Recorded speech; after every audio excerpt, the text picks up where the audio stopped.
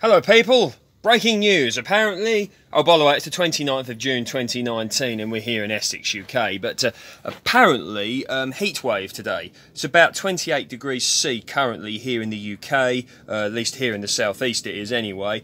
That's about 82 degrees Fahrenheit, so not, you know, particularly warm really by heatwave standards, certainly not not compared to other parts of the world. Like France today, part of France is apparently at 45 degrees C, which is about 113 degrees Fahrenheit. So rather warm there indeed. I mean, we did have that sort of a, certainly by UK standards anyway, we did have a rather warm, long summer last year, which could be described as a heat wave. But that's indeed intriguing, and this is one of the reasons, not the only reason, but you know, I'm growing a lot of exotics in here, you know, for warmer climates. A, I like growing them, and B, maybe we need to start thinking about growing different things, and maybe doors are opening to us to grow different things, like you know, autumn royal grapes, for instance. You know, varieties. They're not ready yet, obviously. See the small little grapes there. You know, grapes from the variety from California. You know, and things like blood oranges. There we go. And we've got a little orange. Look at that. Look at that orange there. Look, that looks like that's got through the small stage. So you never know, we may be getting an orange. And of course, you know, peaches, things like that. You see all those on there? Look gorgeous, don't they? Nice red blush on there now. So that brings me to my next subject, peaches. I spoke on a previous video about what I'm going to be getting next for the channel.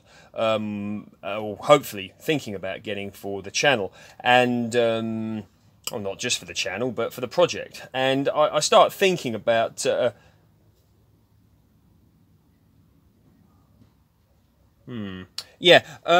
so I'm thinking about getting a white flesh nectarine. Now I spoke about getting another peach, and I think it was Brett from Lionheart channel. I think that's what the channel is called. Nice channel actually. He's got some quite exciting stuff on there. Lionheart, Brett, check him out. You can see him sometimes commenting on my videos, so give him a click and see what he's up to. Intriguing stuff. Where were we? He mentioned about why don't you get a white flesh nectarine, and I thought, yeah, why don't I? So there we go, that's probably what's going to be happening next. But again, they can suffer from peach leaf curl, so I would rather see the tree really before I buy it, you know, to check it hasn't got leaf curl.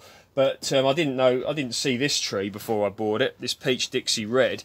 I've got videos on the channel of when I first purchased this tree, when I even unboxed it, and it's been a success. I mean, it's a bit of a punt really when you buy like a peach tree, or nectarine, whatever, because you don't know, especially if you buy it when it's dormant, you don't know if it's infected with the leaf curl until the leaves come out, you know, and they get the leaf curl blotches on them. But I was lucky in regards of this tree, so I'm very grateful for that. And since I purchased it, it's been a brilliant tree, and even it cropped very well the first year or year after the first when I had it growing in a pot. So yeah, very good. But yeah, so hope everybody out there, you know, is being responsible in the heat wave, that sort of thing, looking after themselves, remaining hydrated, not getting sunburn, for instance. So there we go. It's probably about 5 to 10 degrees C warmer in this polytunnel than outside. I don't have a thermometer, so I can't actually tell you how warm it is in here. So if it's 28 degrees outside, it's probably about 35, 36 in here, I would imagine. But you know, the summer that we're currently having this year, although indeed the summer is still quite young. Excuse me a minute. Yeah, the summer's still quite young. It's been more sort of conducive to gardening, I think, this year than last year, because I think we were in the middle of that heat wave, and we didn't get much rain for about 2 or 3 months around here. And we have had, you know, we had a thunderstorm here the other night. We're getting some rain, things like that. You know, it's good for the garden, filling up the water butts, not having to tap into the old mains and hose pipes and things like that so much. So in that regard, it's, you know, it's been, for me, quite a good summer really so far. The old Yuzu rocking and rolling down here.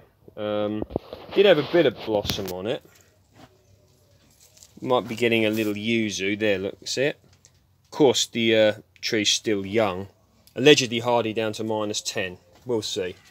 But yeah, one thing that I did with this autumn royal grapevine is I set it in the ground in the actual polytunnel. Whereas most people, when they grow a grapevine in a polytunnel or in a greenhouse, when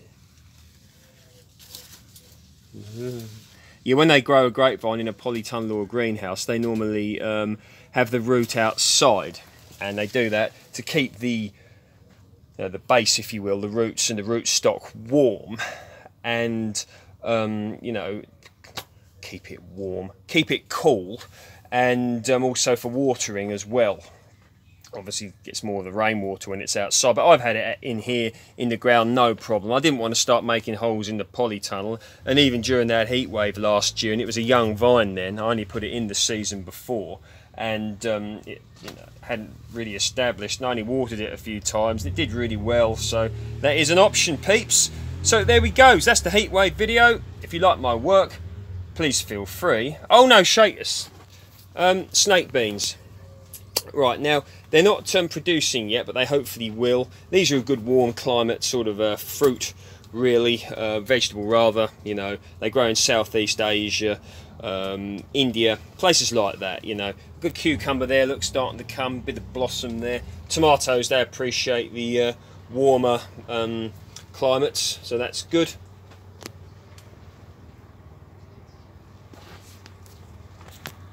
And if you like my work, please feel free to like, share and subscribe. See you next time.